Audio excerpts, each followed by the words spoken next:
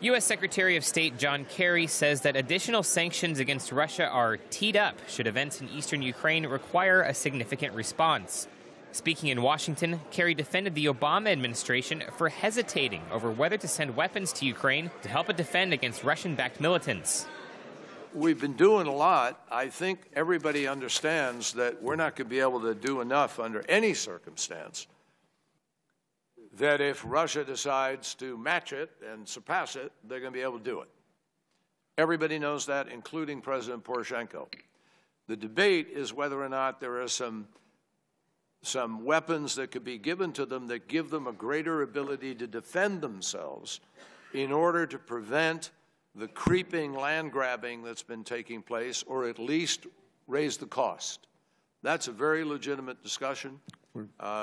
President Obama has not yet made that decision, partly because even yesterday there was a meeting in Paris of the Russian foreign minister, the Ukrainian foreign minister, and the French and German foreign ministers to measure the implementation of Minsk and to see if they can move further. Kerry added that the U.S. considered the militant siege of the rail hub of Debaltseve a ceasefire violation, but that there are signs that the agreement was being implemented. Some weapons have been pulled back, some troops have been pulled back. Obviously, Debaltseve was the site of a continued battle. That's a violation. There have been many violations of the Minsk ceasefire since then.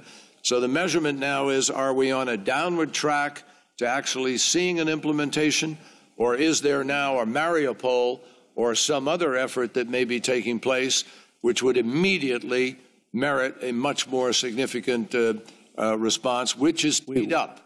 And that could be very serious next level of sanctions coupled with other choices the president may or may not make.